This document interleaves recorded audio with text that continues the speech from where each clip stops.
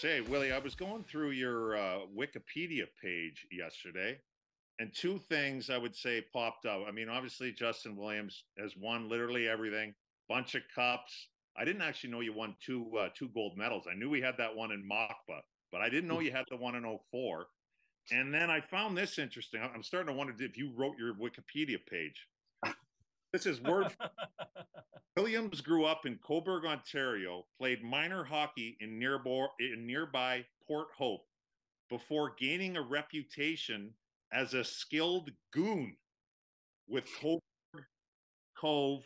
What is that? Cobourg? No, the Cobourg Cougars in 1997-98. What the hell were you doing in juniors? You everybody up? I have no idea. I was a skinny 150-pound kid. I wasn't gooning anybody. I swear to God, that's what it said. I read it last night. I was burst out laughing. Thank you very much for joining us today, Willie. We appreciate it, taking some time. I don't know, where should we go? We can go wherever we want with this. First, I mean, I guess we'll just get this out of the way. What are you up to now? What's going on? I know you're coaching the kids. You're with the Canes. You're Dundon's boy. How many times is he talking to you a day? I actually owe a phone call back, actually, here. I called you guys first. He's not going to like that. Whoa. Wow. But no, I'm actually in Atlanta right now, coaching my son. We came down for a couple games. So, I'm just right in the middle of youth hockey with my son. He's 15. So doing that and doing some advising for the Canes. In the time that I have, and it's been fun. It's been a perfect gig for me right now, as I'm just kind of transitioning my way out and kind of back in the executive area. You enjoying it? I am enjoying it. Yes. It's everyone always says it when they go to the other side, and the thing is, I'm not privy to a lot of things that go on in the room. Obviously I'm around, but as you know, in a dressing room, there's a lot of things that can go on. There's, guys have bad days, guys have good days, stuff's going on at home. So I try to be, as best I can, a good liaison for the boys if they need something, as a go-between, but at the same time, just doing the management side and sticking my nose in when they ask for my advice. How do you balance that from not being seen as the team narc, if you will, right? And to still be to be a good cop, like is it a fine line? Well, the thing is, there shouldn't really be a good cop bad. Everybody's trying for the same thing, right? Sure. And everybody's working towards the same goal. Yeah. And I think honesty is one of the best things that Roddy has been. It's one of his great qualities is that, you're not playing well, it, he knows it. Why do we have to hide it? You're playing great, here's some things you need to do better, but keep going. And I think it's obviously pretty evident. And if you're honest with yourself too, and your performance, obviously you're going to have bad days. You're going to have good days. I had plenty of bad days. So have you guys. It's just, how you come back from it. And, I do my best to try and help the guys who are struggling. At the same time, if you're playing well, try to keep it going. Like you mentioned, Willie, it wasn't like that when you started in the National Hockey League. There was always good cop, bad cop. It was much more us against them, players against management. Did you feel that shift while you were playing, or have you noticed it more now that you're officially out and it's that Carolina Hurricanes organization with the new guys? Because I sense the same thing here in Like the young guys just have a different vibe and are happier and just more well adjusted than what we were when we started in 2000. Yeah, I definitely agree with that. I mean, it's much easier to kind of transition into the pro game. I mean, there's, some things obviously when we were younger, we weren't able to do. You got your stuff on, you were quiet, you didn't say anything to anybody. And if anybody said anything to you, you answer it, but you were just there. And now it's good. It's more, you're together, you're part of it right away. And I think that's why a lot of guys are having a lot more success earlier, is because the welcoming attitude, the upfrontness of everybody. And, it's always a team thing. You have your, I think a lot of teams still have it. They have their leadership group that they lean on. But it seems like more and more guys are being involved in it. I think that's a great thing. There's always a head honcho, and his call is the end of it. But there's definitely a lot more give and take than there was back then. Bring it back to your playing career a little bit, Willie. First round pick of the Flyers. You were there for 4 years, I believe. You played for Plymouth, so obviously, at some point you were going to get traded to the Canes. What were your first thoughts when you got traded to Carolina? Was it like time to go in Philly a little bit? Where you get to Carolina? Did you know much about it? Yeah, I mean, I had came in. I've had some rough kind of patches of injuries. I've had some really good healthy times, but I had some rough like patches where you get hurt, you come back, hurt again, get back, hurt again. You're like, God, it's awful, And then you have some runs where everything, you play 82 games and you do it for a few years in a row. So I was on that run when I was leaving Philly of like, oh God, can this guy stay healthy? Is he too frail for the league? That type of thing. And they were always confident in me. I knew that when I was in Philly, they were really confident in me and my abilities. And I know they wanted to keep me. I talked to Bob Clark many times, and he regrets trading me, but at the time he had to. I was hurt, and they had a really, really good team there, and they needed a really good defenseman, so they traded Danny Markov for me, and I was out heading down to Carolina, and Bobby Clark came down. I remember this just after a pregame skate. He came down, he looked at me, he goes, Willie, I traded you to Carolina. Here's the team services guy's number. They want you to play tonight. And it was like, I looked at my watch and I was like, it's like 12 o'clock. You mean like tonight? He's like, yeah. So I hopped on like a 2:45 flight into Raleigh. It was like a Monday night playing against Ottawa. It was like 4,000 people there. And it was an awakening coming from ravaged Philly, where I could hear fans yelling at me on the ice, to hearing anything that could happen in Raleigh, and it was quite eye-opening. So what I got to ask you, like, what was your eureka moment? And maybe you kind of explained it in terms of just having, unfortunate situations with injuries, but, you look at the numbers and, there's that year that is probably hockey's darkest year where the season gets canceled. A lot of veterans come back and they were quickly exposed and their careers I remember Brett Hull, he hadn't been on the ice in 18 months. And I remember being at Coyotes camp, and I think he lasted maybe 9 games. Mario, I think, lasted maybe a half dozen games. Like, the game changed dramatically. And for you, it was the opposite, right? Like, it was kind of a eureka where you explode with 30 plus goals for the first time. Like, what was that? Was there sort of a light bulb moment, or was it just, hey, I'm finally healthy here? That was, it's interesting you say that, right? Because you just like, back in the day, guys went to training camp to get into shape. That's what they did. They just had the summer, about that. Yeah. Enjoyed the summer. Let's go to training camp, get back in shape, fellas. And now it's just like, you are too far behind if you were trying to do that nowadays. And I think that a lot of that caught up with a lot of guys, like, and they just couldn't quite catch up. They normally could catch up, but the game, whatever it was, just a little bit faster now. You couldn't ski on anybody like Tommy did on the back end there, and just poke and hold, and things changed.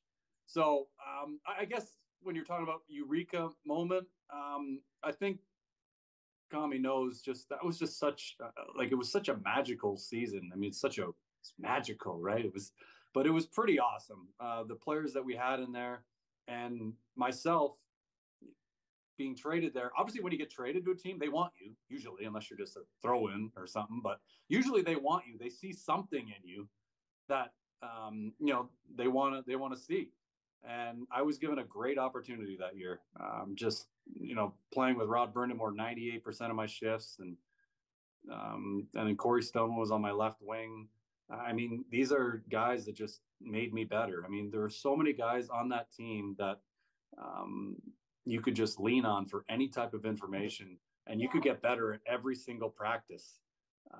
Whether it didn't matter what you were doing, but it was just a great leadership group. It was a magical year, and it started out right out of the gate, where everyone thought we were shit, and then we just moved along. what did you do with the Stanley Cup that season? And then did you do the same with the next ones? That was a big one for me. I always dream, like, that was always what I dreamt about, winning the cup, is bringing it home, or what I was going to do with it. What did you do with it the first time? And did you change that and make it better as you won more? Yes, I think I did. I mean, the first time I had a charity golf tournament. It was like my first year of the charity golf tournament. So I got it for that day at my charity golf tournament. And, you know this, that you win the Stanley Cup, obviously for you, but the party's for everybody else. It really is. You're how can I please everybody else? And really the first time and the second time, that's kind of all I did, right? I didn't have time for me. And I think that's a lot of guys regret. That, how about just an hour in the day, just where I could just chill and decompress and be like, this is my time. But listen, everybody's tugging at you. Can we do this? Can you come here? Can you do this?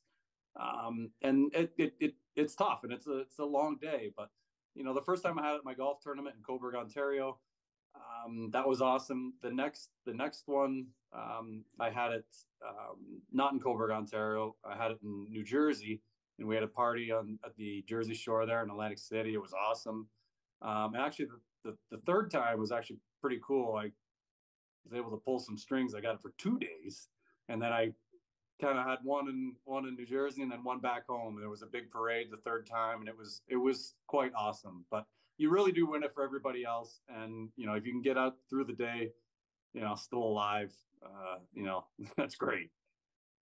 Speaking of, to touch on earlier, you said it's a trade that Bobby Clarke didn't want to do, but speaking of another trade that somebody regrets, you got traded to LA for O'Sullivan in a second rounder. I would say that worked out fairly well for LA. What was it like going into LA? Like, I never played in a city like that, especially going from like Raleigh to like now a major city. I mean, obviously I know you were very successful, but was that a big adjustment, or was it fairly easy? Yeah. So when I got traded, like those 2 times, like I went from a really good cup contending team to a team that wasn't making playoffs and just like rebuilding. It was twice, once when I went from Philly to Raleigh, just rebuilding, not making playoffs. And then when I got traded to LA, I had a broken hand at the time, so they didn't need me at the time, and they traded someone away. The Hurricanes went to the Stanley Cup semifinals that year. So it was interesting, right? Just a lot of different pieces, and looking for their core. They're just trying to find the core in LA. And thankfully when I got there, they were just about to get it with the Kopitar and Brown and Jonathan Quick, and that they just slowly started to put pieces around those core guys. Drew Doughty came in, and it was just, okay, well, now we actually have something. And the thing with LA is it's pretty sweet place to live and play hockey if the team is good. Actually, even if it's they're shit, it's probably still a good place to live, because I was just gonna say, like, it's still LA. Because no matter what, I think that's what Dean Lombardi hated the most about it, is that, like, when it was crap, you'd go out, you'd be like, all right, I can at least go to the beach. You'd be like, damn it, they can have fun without it. But there was always a thing there, like, that was, he go, oh, okay, go hang by the beach, go by Manhattan Beach, forget about hockey. And his one of his things was like not wearing flip-flops to the rink, because he figured you were going right to the beach after. So I wore them one day, and he was like, oh, Willie, here we go, what a country club here, going to the beach after, nice. And I was like, what? Sorry. And I never wore them again. It was always running shoes to the rink. But LA's awesome. It was awesome, because we were the only show in town. The Lakers at the time weren't good. The Clippers weren't good. There was no NFL team there. Like, we were the team. And it was awesome for a bunch of years there. You obviously you have the success. I mean, maybe that's what your nickname should be, Mr. Rebuild. Right, you seem to be the instant energy. The Canes all of a sudden turn into a winner. You get there, you go to LA, it's remarkable. But put that on my Wikipedia page, will you, Tommy? Tommy's all over it. but tell me this, Justin. Like, you obviously have a reputation of being one of the most clutch players in league history, and particularly this generation. I got a buddy of mine who played in the Canadian Football League for years as a defensive back and also in the NFL. And he used to describe certain players as a bright lights player, right? And how they react under the bright lights. And I think everybody, and Commie Razor, I'm sure you guys can completely agree with this, that there are some guys that are, great players, but the bigger the moment, some guys wilt. And then the bigger the moment, some guys just find that next gear. You're clearly that guy based on your statistics. I think great game sevens, 9 games, 15 points. You're 8-1 in those games. Like, what is it about? What makes you a bright lights player? What's that, Commie? Real quick, it's in his Wikipedia too. Tied Glenn Anderson, game sevens, and the great leader in points with 15. So go ahead, Will. Yeah, like, what is it? Like, what makes it? Like, is it just, do you relish those moments? Do you want the puck? Like, what is it? Well, I think, and people have like asked me this, reporters, players, everything, like, what is it? Right? What is it? And obviously I start by, I was on some really good teams. Okay. I was on some really damn good teams. Obviously you're on good teams that you lose sometimes, but all those guys. But you got to respond at some point, man. Like, it's great to be honest, right. But like, you got all some those numbers guys were gamers, but I wasn't afraid when I went out there to mess up. Like I wasn't. I was gonna go out there and be like, if I mess up, it's gonna be a bad one. It's gonna be it's gonna be on a highlight. But I always erred on the side of enthusiasm rather than apprehension. Like I wasn't scared to make a mistake, and that's good. Obviously, that's good to have as a player, but you need that confidence from the coach, from your teammates, being like, all right, I'm gonna go get it. I want to be the guy. Okay, I want to be the guy tonight to get it done for us. And this guy on the other side of the rink, okay, he might be a better player than me. Okay, whatever. Like, Patrick Kane over there, Jonathan Toews over there, like, Ryan Getzlaff. They might be better players than me, but today, okay, I'm going to outplay them. And that's the mentality that I just had coming into all of them, being like, I want to be the guy. Okay, I'm not scared to be the guy, and I'm going to outplay everyone on their side. I'll try to anyway, for that 60 minutes, because it's just one game. And fortunately, a lot of things, listen, they worked out for me. I was in the right spots, and I was able to help my teams win. The best trophy to win in all sports is the Conn Smythe. You mentioned you got an extra day with the cup, which might have been because you won that trophy, but I'm curious what the best part of winning that trophy away from the rink has been for you over the last 10 years. It might have happened yesterday. What's the best thing about being a Conn Smythe winner away from the game? Because we know as players what that means, but I'm curious if you had any cool experiences beyond that. Yeah, it was just, I mean, I have like a little kind of trophy room, my house now, and it's sitting right there, right? And it's something I'm very, very proud of, no doubt. Okay, I'm not going to minimize that at all. I mean, that I am very, very proud of that. I was shocked that I'd gotten it. I thought it was going to go to Doughty or Kopitar that year, but it's just something that it's given away like to one person every year. So there's not a lot of people on that thing, and I look at the names. I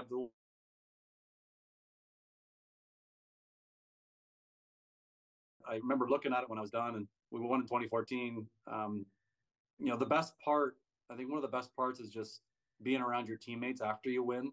It's not the parties after, it's the party in the dressing room after the game, that you're just sitting there with your teammates and enjoying it. And then Jonathan Quick won it in 2012. And, we were having some beers and maybe some cigars down there. I don't know what we were doing in the dressing room after, but we were just sitting there hanging out and looking at his name. And I was like, holy shit, my name's going to be there with all these other NHL greats. And I don't think there's really one moment, I guess, to answer your question, Razor, there's not really one moment. It's just a whole encapsulation of just, wow, I'm on there. And, I'm not, Mr. Sexy Name, NHL All-Star every year, right? I'm just me. And I think that's what gives it a little bit more power and a little bit more oomph to it. And I think kind of the same thing with Jonathan Marchessault this year, how he got it. You're just like, man, that's awesome for that guy. He works his tail off, nothing given to him. And, wasn't an all-star every year. And getting How that just flimsy means is a little that bit more. leaf on the trophy, Justin? It's sharp. It's razor sharp. Always curious about that. I've cut myself on those things. Yeah, it's sharp. Yeah. One more for me. First off, I've been in your trophy room. It's not little. Secondly, you got 3 one in Carolina. Is there one, and maybe you don't have an answer for this, but is there one that, if you had to pick one, and like I said, maybe you don't have to have an answer, but one that maybe is a little bit more memorable or stands out, or that you're maybe a little slightly more proud of than the others? If you could pick one, what one would it be? Yeah. So, I mean, I guess to work the other way, when 2012, it was hard. Okay? It was hard, but we were up 3-0 in every series we played in that year. So, it just kind of came to us. Like, we worked our tails off, but being up 3-0 in every series, there wasn't that much, I'm not going to say pushback, but there wasn't that much Drama.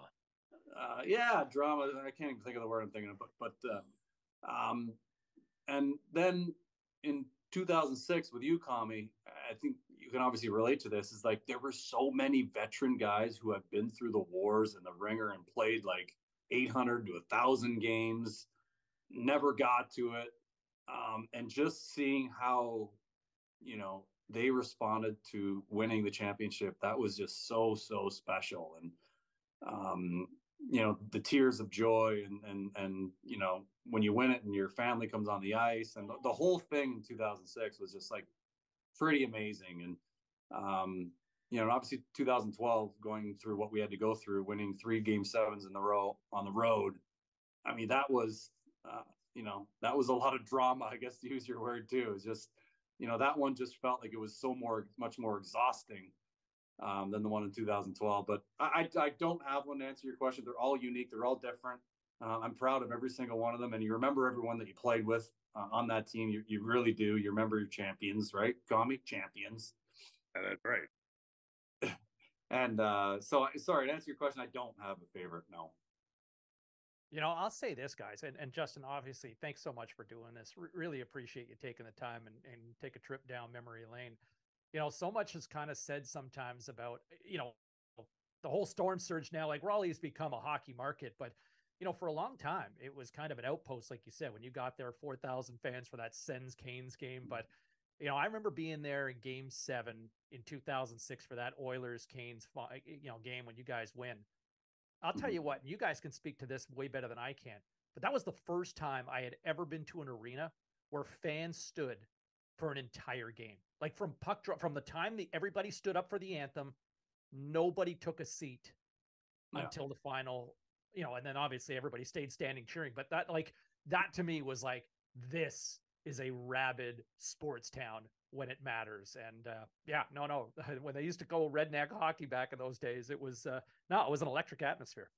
Yeah, and I don't know how many purists at 2006 during that year were like, "Oh, great, Carolina won." It's tailgating. What do they deserve down there? Yeah.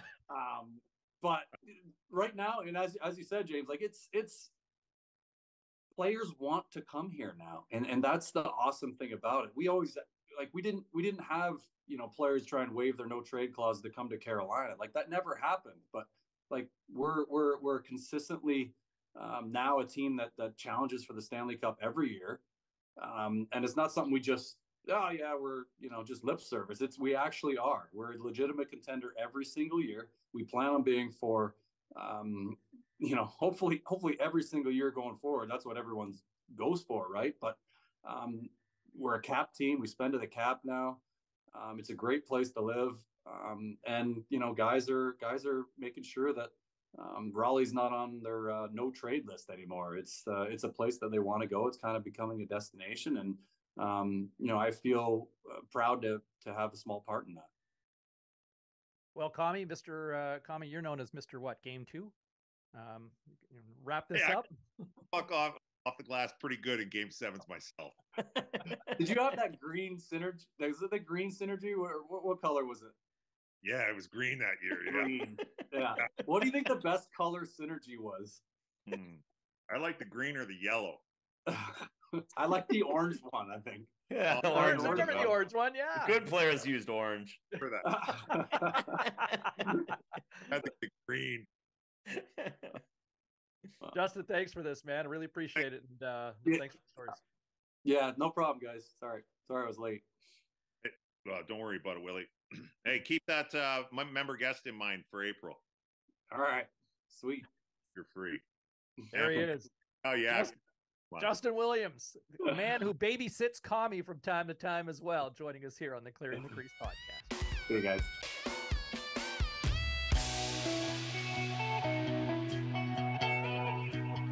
Clearing the Crease podcast rolls on. Cybulski, Commie, and Razor. Special thanks to Justin Williams for finding the time and go down memory lane. And kids, don't be afraid to fail. Great lesson from a clutch player, one of the all-time great clutch players in the modern era in National Hockey League history. Hey, just a reminder, it is September, and that means that the new NHL season is just around the corner. So get your action ready. Start picking your cup winners now at BODOG.net. They got you covered with futures actions that will keep you locked in all season long. Play now and play big with BODOG, and check out the @BODOG.CA Twitter page for details how you can get up to $400 of free cash to play with right now. Do it, and do it now. All right. Time now for our fan question of the week, and all you got to do, it's real simple to get hooked up with a potential free jersey, is reply to this video wherever you're watching it, and you can also shoot a DM to @BODOG.CA on the BODOG or the BODOG YouTube or Instagram page with your question for either Commie or Razor or yours truly, Seaball. And if we pick your question, guess what? You get yourself free NHL jersey courtesy of our friends at BODOG. This week's winner, Ryan from Etobicoke, Ontario, or Itobakaki, depending on how you pronounce it. Just kidding. Ryan from Etobicoke says, boys, can't wait for the season, but I always wondered what players do during the summer. Do they hang out with teammates, or is it just, I'm done with you, I'll see you next year as soon as the buzzer sounds on the last game? Love the show, and Commie's hair. There you go, Commie, another hair fan. Keep growing it, says Ryan from Etobicoke. So, Commie, what's your approach in the off season? Do you hang out with teammates, or do you say, you know what, I've seen enough of you for the last 6 months? You know what? I don't think I ever, the different things come into play with it. Short, guys have kids. I never did. So, we were talking about, the kids in the summer, stuff like that. So obviously I never saw any of them, but I'm thinking about it. I don't think I ever spent any time with anybody I was currently playing with in the summer. It was the end of the year, little year-end party, see you later, and then go wherever you're going. So yeah, I would, other than a few text messages, check in, hey, how you doing, what's up? I did not see them until back for camp. Yeah, no, you're out. You would see guys around the league that you're working out with in that area, or your buddies that you play against, or you were friends with for a long time. But that actual group of team, you're not having a table for 8 in the middle of July. That's the last thing you really want to do and deal with. So, yeah, you kind of go, you get to the cottage, and you wait for 8 weeks to go by and get cranking again.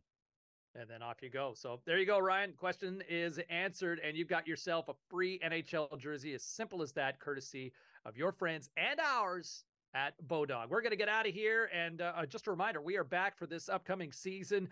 2 episodes every month. We drop bi-weekly, and you can find us on YouTube, or you can also find us on Spotify to download and listen to your podcasts as well. You don't forget all the social channels as well at BODOG.CA, wherever you are creeping or lurking on social media. He is Andrew Raycroft. He is Mike Commodore with that gorgeous, lush red hair.